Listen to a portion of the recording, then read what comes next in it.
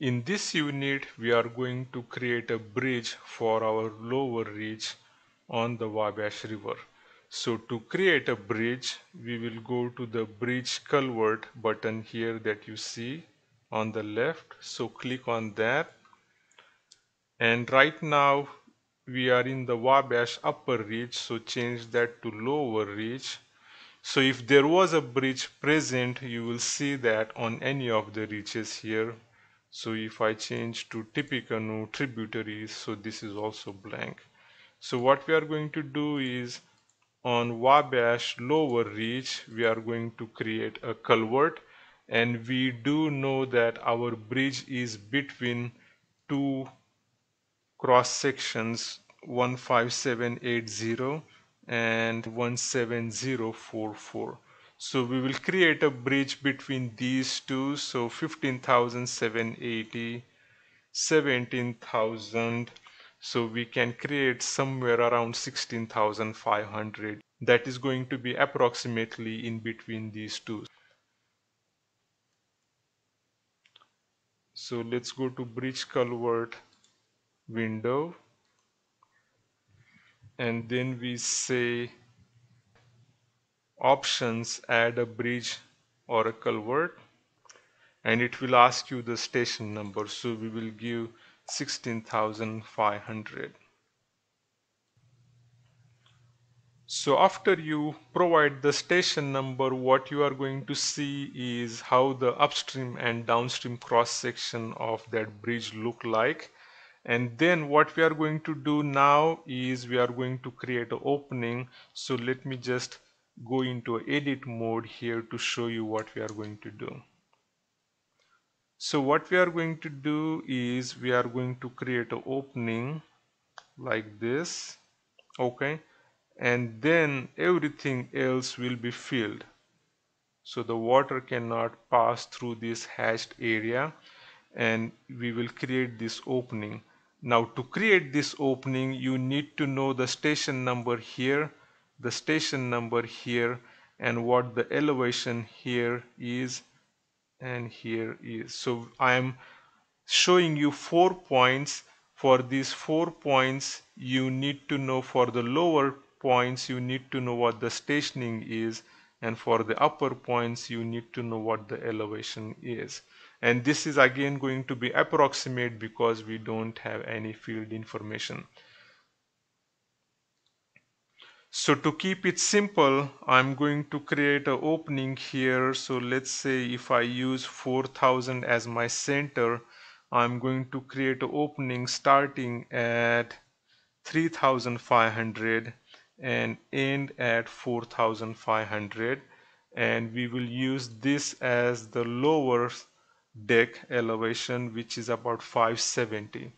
So 570, and if we assume the road to be 6 feet thick, we can use the upper elevation as 576. So we will create an opening starting at 3500 and ending at 4500. So these two cross sections are about 7500 feet long, and our bridge will have opening starting at 3500 and ending at 4500. So to do this, we'll go to the deck roadway editor, and right now you will see that everything will be blank. So the first piece of information that we are going to provide is distance. So distance is the distance between upstream cross section and deck. So the two cross sections that we used to create the bridge, so they had stationing of about 15,800 and 17,000. So our bridge is in between those, and I use 16,500 as the station for my bridge, and the upstream cross section is at about 17,000. So I'm going to use a distance of 500 here. Width is the width of the road or deckway, so let's assume that to be 50 feet. So again, this information will come from field measurements, which we don't have. So to create the opening, we are going to provide this information of stationing here. We don't need lot of stations to create the upper portion of the road, so I'm going to just use 4 points. So beginning, then I want to create the opening at 3500, the opening ends at 4500, and my cross section is 7500 feet long. So that's all I need. The lower chord that we have is 575, 575.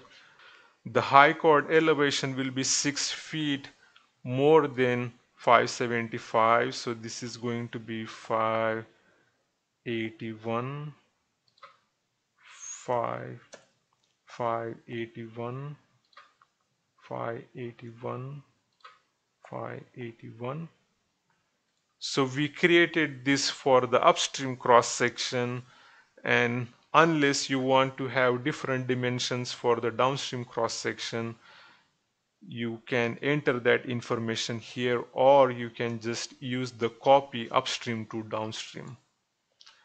Now these numbers apply to the cross section profile I have here.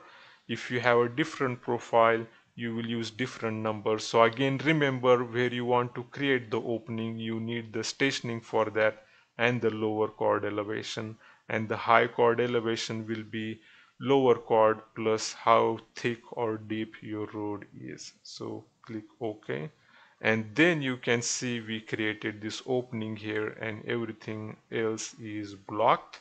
Okay, so we have an opening. Now the next step that we are going to do is we are going to provide some piers to support that opening. So in this case we will use 4 piers, and to do that you will go to edit the piers for this bridge. Okay, so we need, so to do that we will use the bridge design tool here at the bottom. So we want 4 piers. So the upstream starting cross section, so our opening starts at 3500, so let's say this is starting at 3600. Since our upstream and downstream bridge openings are same, so this will also be 3600.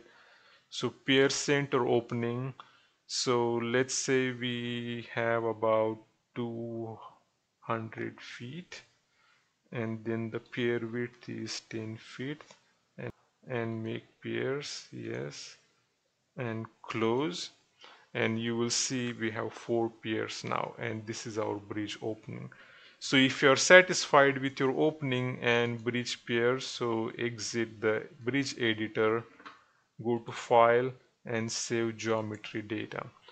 This is how you can enter a bridge in HEC-RAS. Now if I go to bridge culvert editor, so you can see for the lower reach we have a bridge, for upper we have nothing, and for Tippecanoe tributary we don't have anything. So we just did this for one reach, which is the Wabash lower reach. If you want to do it for other reaches, you can do that too. So this is how you enter the bridge culvert information, and this is it for this unit. And in the next unit we will see how to assign mannings and values. So go to file, save geometry data.